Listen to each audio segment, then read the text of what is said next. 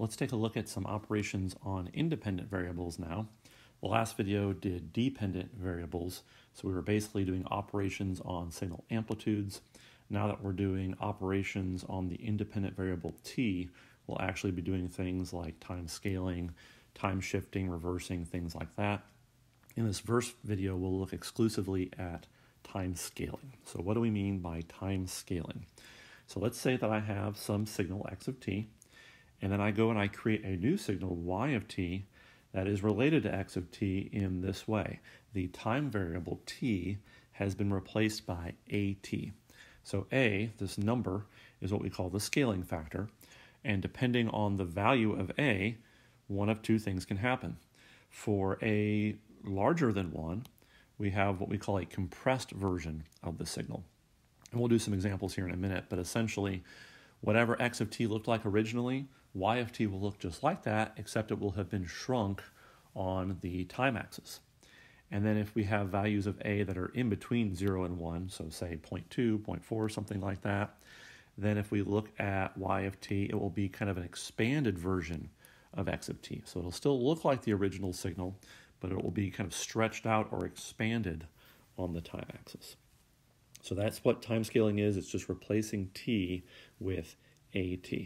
So let's go ahead and do some real simple examples, and we'll basically keep it as simple as possible by working with an original shape x of t that's just this unit pulse. So it only exists from time 0 to 1, and on that time interval it has a value of 1. So it's 1 at time 0, it's 1 at time 1, and then outside of this time interval it is a 0 function.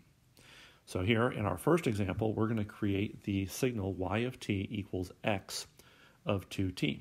So we know that a right here has a value of 2, so this should lead to kind of a time compression of this rectangular pulse.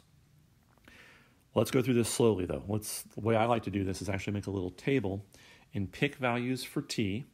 So as an example, let's pick a value of t equals 0, and then see what the argument of this function is at that time. So if t is 0, what is 2t? Well, 2t is 2 times 0 is 0. And now we can go evaluate the function at that time. So what is x of 0? X of 0 right here is 1. So I have a value of 1 in that column. And then we can keep doing this for different values of time. When t is 0.25, 2 times that is a half. Over here at time a half, my function is equal to 1 still. What about 0.5? Well, at 0.5, 2 times that is 1. Right here at 1, my function is still equal to 1, so I have a 1 there. And then what about 0.75? 2 times 0.75 is 1.5. 1.5 is, right here, and my function is 0, so I have a 0 in that column. So right now, we can kind of see what happens. We have a value of 1 for times 0 up to a half, and then somewhere a little past that, it goes to 0. So it might be interesting to pick maybe the number 0.51. 0.51 times 2 is 1.02. That's just oh so slightly past this edge, which is also a 0. So now we can take these values of time and these values of the function. These values of the function right here are y of t, because y of t equals x of 2t, and I can plot that. So plotting it versus time, we know once we move just slightly past 0.5, y of t has gone to 0. So if you look at this shape and you look at this shape, you say, oh wow, those look exactly the same, but be careful, pay attention to the time axes. Y of t is only on from 0 to 0.5, whereas x of t was on from 0 to 1. So y of t has been shrunk by a factor of 2, or it's been compressed by a factor of 2, just like we thought it would. All right, let's do another example. Exact same starting equation, x of t, but now we're going to let y of t be x of 1/3 t. So in this case, a is 1/3. And based on the previous chart, we know what should happen. This should lead to a time expansion of this shape. So instead of a shape that has a width of 1 in time, it should get stretched out on the time axis. Let's do the same thing we did before. Let's make our little table. Pick a value of t. When t is 0, 1/3 times that's still 0. So I'm going to have a value of 1 for my function. When t is 1, 1 times a third is a third, so that puts me right here. My function is still equal to 1. When t is 2, 2 times a third is 2/3, so now I'm right here, and I still have a value of 1. When t is 3, 3 times a third is 1, so I'm right here. My function still has a value of 1. So look at that. I'm already up to time 3, and my function is still on. So we can already tell it's going to be kind of stretched out much more. When t is 4, 4/3 puts me right here. X of t is off, so y of t at that time is 0. So now I have all the times. I have all of the corresponding values of the function. I can go ahead and make a plot for y of t. And it looks like this. And as you can see, this is a much more expanded version of our original starting signal. So that's how I like to do things when I have a kind of graphical plot of a function and I'm performing time scaling on that function.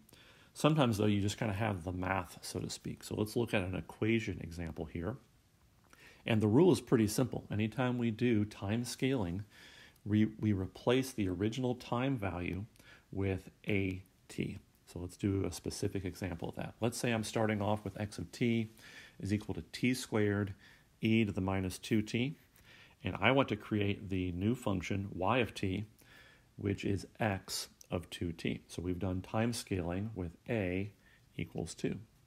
Well, algebraically, what does that mean? That means replace every t with 2t. So I need to look up here and find that t and this t right here, and I need to replace them with 2t. So let's go ahead and do that. So the first t is right here, so I like to put parentheses to make it very clear I'm about to substitute that out, and I write down 2t. I've replaced it algebraically. And then e to the minus, again, I like to put a big parentheses right here and replace that t with 2t, and that's my answer. If I wanted to, I could just leave it like this. There's nothing horribly wrong with that answer. But in this case, it's pretty easy to simplify. If I go ahead and square that, I get 4t squared. And then e to the minus 2 times quantity 2t is e to the minus 4t. So if you just have an equation, the algebra for doing time scaling is very straightforward. You just find all your instances of t and replace it with at. And if you want, you can just leave it just like that unless you're told to simplify. In this case, I went ahead and simplified it because it was pretty straightforward. So that's the first kind of independent operation that we're looking at. Independent because t is this independent variable. This was time scaling. In the next video, we'll look at the time reversal operation.